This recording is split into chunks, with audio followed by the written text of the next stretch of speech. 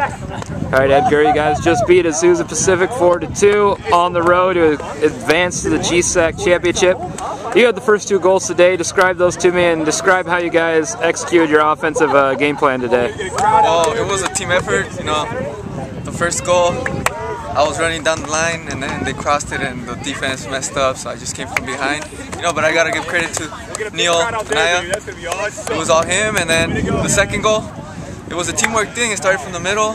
Christian had it, Paco ran through, played Paco in, and then I just came from behind and just touched it in.